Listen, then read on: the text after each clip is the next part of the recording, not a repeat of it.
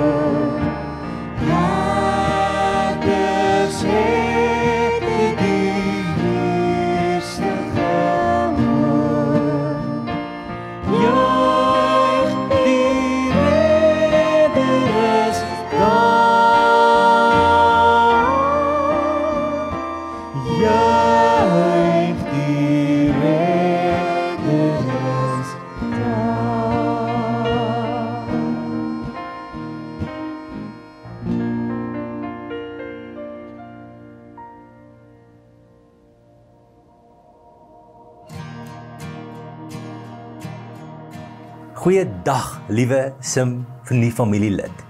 Dit is Kersfees. 'n Redder is vir ons gebore en sy naam is Jesus Christus die Here. En hy het ons kom red uit ons leegheid. Kom red uit ons sinloosheid, kom red uit ons doelloosheid, kom red uit ons selfsug en ons sonde. En hy het ons kom red van hierdie ewige verlorenheid sonder God. En hy het ons kom vrymaak, vry om te leef, vry om vir God te leef en vry om die Here se doel in ons lewe na te jaag. Hy het ons kom vrymaak dat ons kan lag, dat ons kan lewe, dat ons die lewe in die volheid kan smaak, want in hom alleen is die lewe. Hy het ons kom red om lief te hê, om God lief te hê, om ons naaste lief te hê. Hy het ons 'n nuwe lewe kom bring. Dit is Kersfees. Jesus Christus ons redder is gebore. Daarom mag ons bly wees en daarom mag ons juig. Jesus Christus is die bewys van God se onmeetbare liefde vir my en jou. Ons wat dit nie waardig is nie, ons wat dit nie verdien nie, maar wat dit so oorvloedig ontvang. En daarom sê Johannes 3 vers 16 mos vir ons, want so lief het God die wêreld gehad, dat hy sy enig gebore seun gegee het, vir jou en vir my. Watter boodskap, 'n boodskap van God se liefde. En my gebed is dat hierdie Kersfees 'n wonderlike, geseënde Kersfees vir jou en jou geliefdes sal wees. En ek wil die klem lê op Kersfees.